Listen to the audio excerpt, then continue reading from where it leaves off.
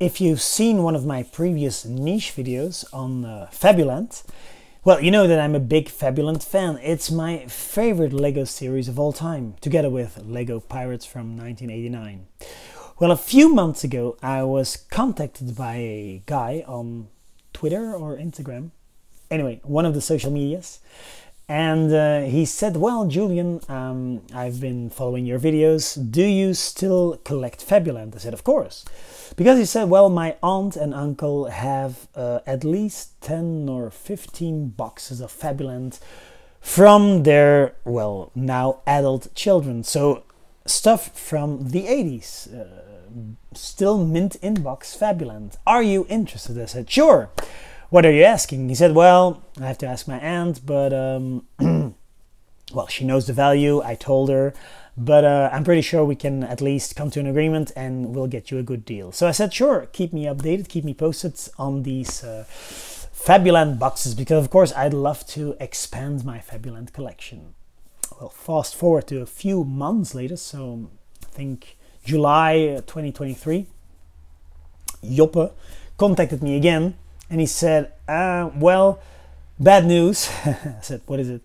My my aunt, in an effort to make the Fabuland collection easily portable and accessible and, let's say, easily transferable from a flea market to another place, she cut all the boxes.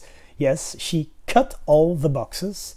She threw away all the innards and the manuals, and she just put all the bricks, the Fabuland bricks, into one giant box. I said, what? What?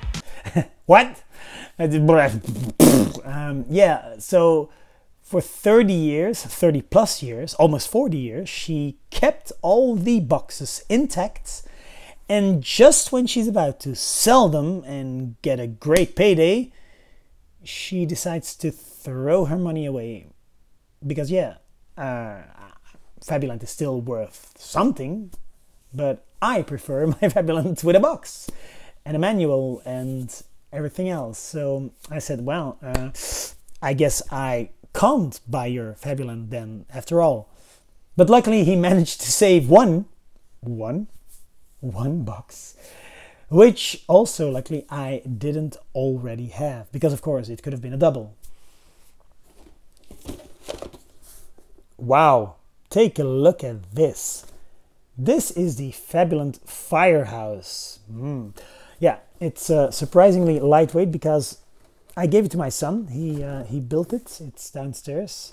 Of course, I kept apart a few of these of the smaller bits and pieces, but as you can see, this was in excellent condition. I mean, the plastic is still there, the manual, even the cardboard innert or inlay. This is as Fabuland collectors like to see it. So yeah, of course I went over to Joppe's aunt and I said, what do you want? And she said, $100 reduce, 100 bucks, which in fairness is a great price.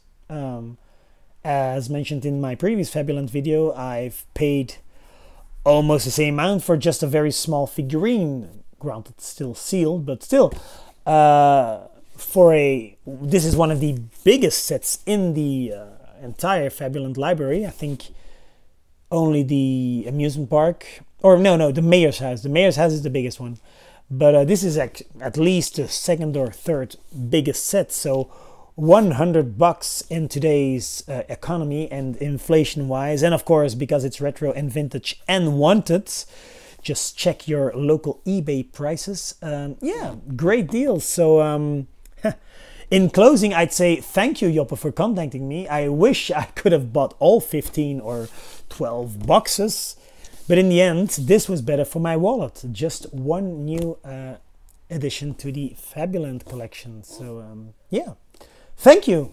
And if there's anyone else out there who has some Fabuland in the box with the manual left, drop me a comment down below.